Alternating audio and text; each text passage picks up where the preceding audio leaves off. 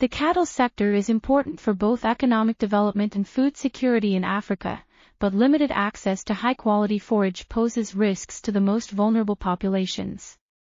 Interspecific hybrids of Eurocloa and Megathyrsus maximus could provide a solution, but their adoption remains low due to several factors including lack of seed availability. This study analyzed potential markets for these hybrids and found that they could cover up to 528,409 hectares of land in Eastern and Western Africa, with estimated annual values of 1.1 million.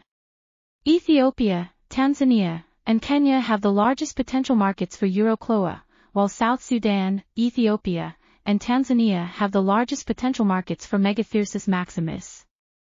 These findings will help inform decisions about private sector investment in forage seed commercialization and public sector incentives for adoption processes, thereby contributing to increased food security and sustainability in the region. This article was authored by Jairo, Junca, Paredes, Jesús, Fernando, Florez, Karen, Johanna, Enciso, Valencia, and others. We are RTCLTV, links in the description below.